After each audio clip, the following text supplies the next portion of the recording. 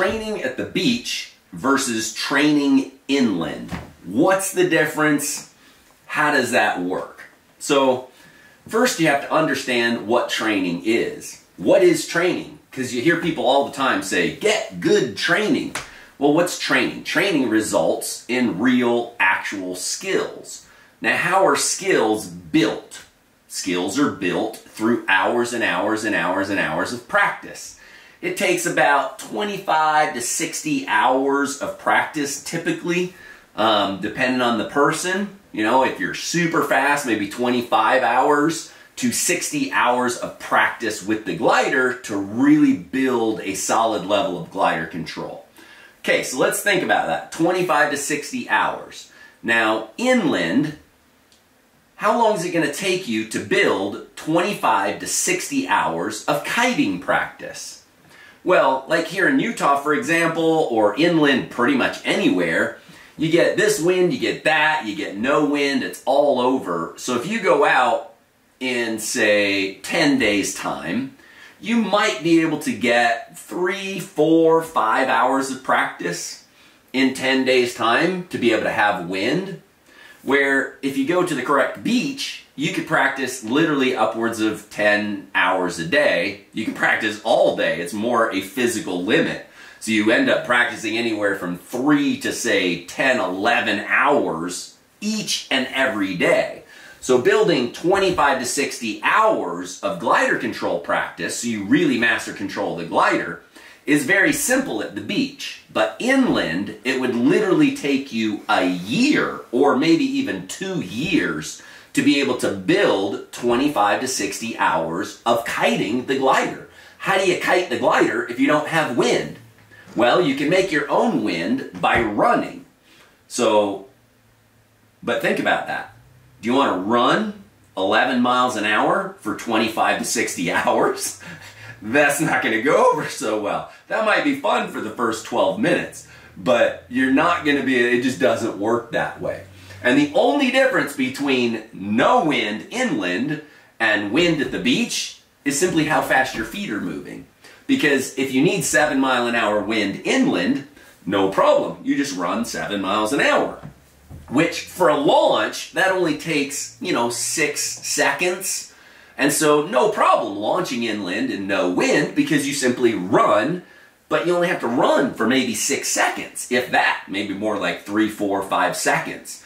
So, that's totally doable. But to build 25 to 60 hours of being able to control the glider and feel the glider and build the instincts and reflexes to be able to respond to what's going on instinctively and build in hundreds of little details of glider control all working together so you lean, walk, pull, and do basically a zillion different things all at the same time instantly. Reflexes, glider goes the other way, lean, walk, build, boom. You gotta have those skills. It takes hours. That's why you simply can't realistically train inland. It just doesn't work.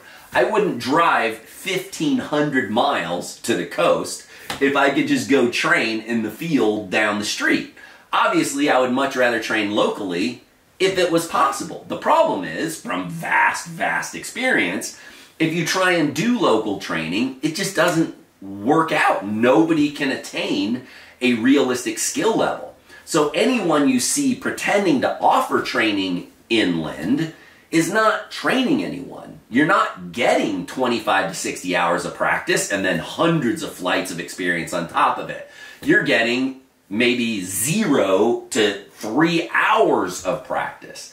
And the bottom line is simply look at the skills of the results. So anyone can say, oh, I'm an instructor, but in this sport, there's no license whatsoever. And in fact, there's fake organizations pretending to offer licenses, and those are totally fake as well. There is no license required, so there is no certification. So you have to do a little more due diligence than just go, oh yeah, my buddy's an instructor. Really? Let's see the skill level. So very critical to look at the skill level of who you're talking to and taking advice from, and look at the skill level of their students. Look for those videos. If somebody says they're an instructor, well, look them up on YouTube. YouTube's a great resource. Look them up, look for their new students, and look for their students demonstrating skills. You're not going to build jack squat for skills in 20 minutes to 3 hours. It's not going to happen. So training inland, it is just not realistic. It's not going to happen. Another thing I hear a lot of is people, their first instinct is, oh, I want to just get something local. I can't afford to go someplace. Well, in reality, you can't afford to do it local because for one, you're never going to get trained. And for two, do you really have 1 to 2 years to learn? It's like you can go and knock out the training in 10 days and do it right, or you could totally waste your time and money thinking you're going to do it locally because somehow that's easier. It doesn't work that way. Or you see people travel like, oh, I've got one only a couple hours from me. Well, if you're going to travel a couple hours by car, it makes more sense to travel a couple hours by plane and just fly to the absolute best location so that you can get the most possible practice and best possible training into that reasonable amount of time. It takes about 10 days approximately for the majority of people to get up to where they have a solid level of skill. So if you just look at it logically, it just makes sense. It's like a logic 101. You need 25 to 60 hours of practice and hundreds of flights possibly. How are you going to get that inland? It's not going to happen because you don't get 25 to 60 hours of being able to kite the glider. So another thing people say is, oh, you can't learn to fly inland by training at the beach. False. So it's completely absurd. They're like, oh, our wind isn't steady like at the beach. Anybody can kite at the beach. False. Let's see them demonstrate some skills. Nice job, cameraman. That's right. So it's all about demonstrating the skills. Can they reverse kite no hands? Do you see them doing perfect running jumps over and over and over? I mean, it's super training. You need to be able to do 10 in a row without fail, or we don't put you in the air. Because it's not about just doing something once and getting lucky. It's about practicing it over and over and over and over, not till you get it right, but until you never get it wrong. So you can knock out at least 10 in a row without a single fail or loss of control. Because once you put that motor on the back, it's not fun to lose control of the glider and drop it on top of yourself and shred it in the prop. Schwap! There goes your $3,800 glider, and then it shreds cage pieces, destroys everything else. That's not fun. It's not a good experience. And if people don't get super training, you got about a 96, 97% chance you're going to quit the sport. Because it's just not going to be fun. You're not going to have control. You're not going to feel in control, so you're not going to feel safe. And it's just not going to be the experience that you perceive it to be. Where you come to super training, you master the skills correctly by getting all the pieces and taking that 25 to 60 hours to work it into reflexes, and then knocking out hundreds of flights on top of it, dialing in every single little detail. I mean, look at the videos. We had a super student set a world record. He knocked out 530 flights by the end of the 10 days.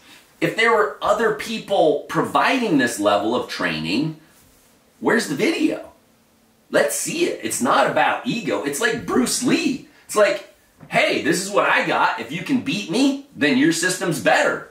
Bring it on. Whoa! It's the Bruce Lee thing. It's not about ego. It's about simple fact versus fact, truth versus truth. If they're offering training, let's see the skills. If they're producing better skills in super training, great. Let's see it. Post the video at the bottom. So basically, the bottom line is very clear. You simply are not going to get true and real actual training without having that perfect beach to train on so that you can actually get your 25 to 60 hours of glider control practice on top of upwards of 530 flights of experience. That's simply the way it is. Do your research, look at the videos, look at the skills of super students that we've trained, people coming through super training class, and compare skill against skill. Not he said, she said, skill against skill. That's the way to do it. logic, reason, stick with the facts, and deal with people that are really doing the job correctly. Let's go flying.